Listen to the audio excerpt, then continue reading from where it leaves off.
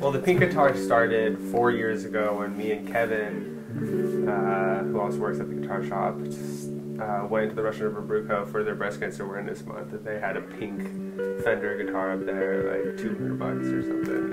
And we have some friends there. We started talking to them when we said we would build next year's guitar.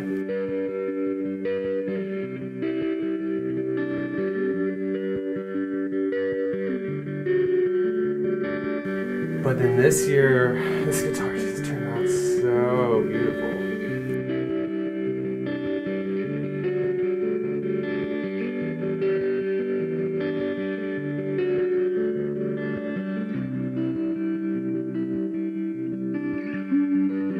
We had the opportunity and we had this hookup to this event that was a really good people raising a lot of good money for a good cause. And we, get to have fun and put together a little piece of work.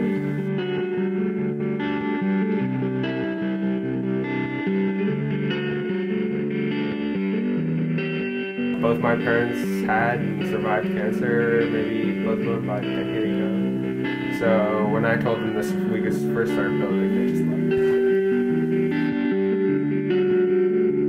Design-wise, there's a couple of custom features on this instrument. We've got an ebony armrest here, wood ebony pickguard, ebony fretboard, and ebony overlay on the peg head. An inlay, a beautiful inlay by Timmy Lovold himself. Cowbone. The whole thing is bound in some really beautiful koa. The koa was a donation from Luthiers Mercantile in Windsor, LMI. They're awesome. Something that's not so typical in electric Les Pauls too is that our connection between our neck and our body is on a wedge. Usually the fretboard is glued right on top of the body, but we have this nice sliver of a wedge that kicks our neck off.